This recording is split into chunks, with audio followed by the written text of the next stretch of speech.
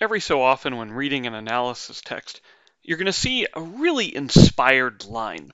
You're trying to show some sort of convergence, so you do the normal thing, you choose an epsilon, which is greater than 0, and then they'll say something like, choose your x prime such that, oh my goodness, the difference between x and x prime is less than epsilon over 3c? Where did they come up with that? And then in the next line, we're going to choose n large enough so that the difference of two other things is less than epsilon over 3? Where did that come from? Well, wherever it came from, at the very end, they want to approximate some difference, and they get that it's less than or equal to something that just magically ends up being less than epsilon. How did they do that? Well, it's of course a lot of experience. Okay, they've already gone through the proof, and they figured out what they need to put into these spots, right? The epsilon over 3c was not so much of an inspired choice as a required choice. In this video, I want to prove a theorem that shows you don't really need to make these sort of inspired choices.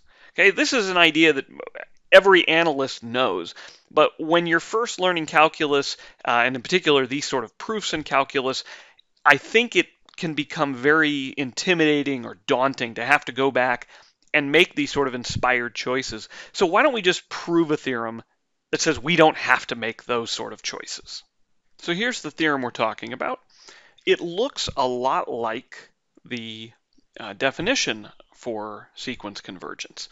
We start with some sequence, we have some L real number, which that's going to be our limit, and we assume that there's a function, remember I call this the eventually function, right, which takes any closeness value, right, this is our domain of closeness, and returns some integer, right, that is the eventually number, right, that's how far out you're going to have to go in the sequence to get always close enough to this L.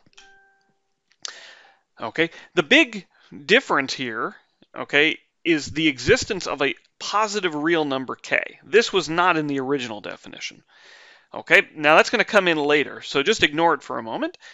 Okay, the next bit just copies the definition of sequence convergence, so such that if you have some positive real number, epsilon, and you go out past the eventually number for epsilon, then the difference between the terms in the sequence and the proposed limit L is less than, and this is where the big change comes, instead of saying less than epsilon, we get to do less than some positive number times epsilon.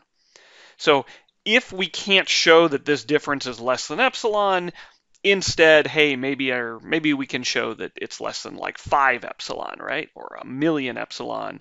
Okay, it doesn't matter here for the statement of this what k is, as long as it's just some positive real number.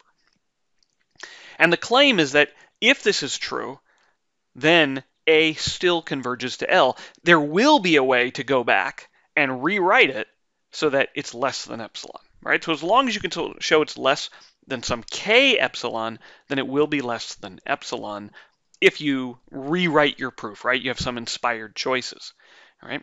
But the beauty of this theorem is it says you don't actually have to come up with an inspired choice. All right, so let's give a proof.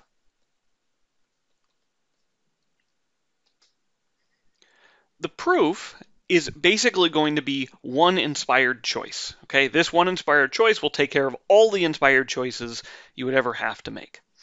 So in order to show that A converges to L, I need to find an eventually function.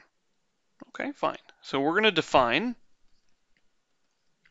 a function, and I'm just going to call this, well, we used n over here, so maybe we'll call it m, right? Just some other letter. So m is going to be a function from the positive reals to the integers, such that, well, actually, I don't need to tell you what the such that is. I need to tell you, what it's going to do. So if I have some positive real number, I need to tell you what integer to send it to. And so here's the cleverness.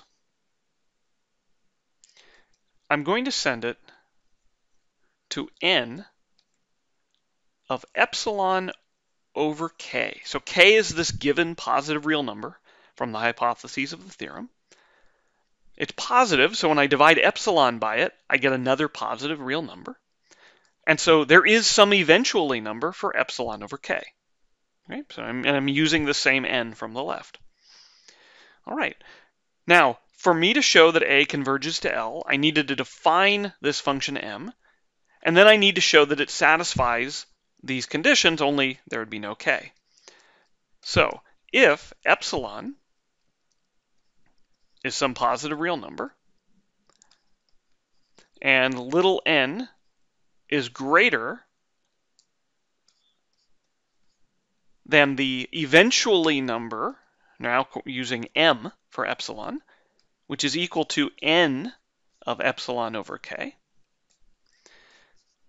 then what happens to the difference between the nth term of the sequence and L?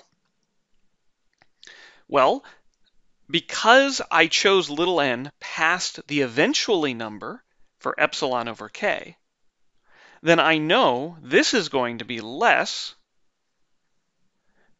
than, okay, we go back over here to the left. We know that if you go past the eventually number, right, using n, then we're less than k times the epsilon, all right, whatever was the input of our function n.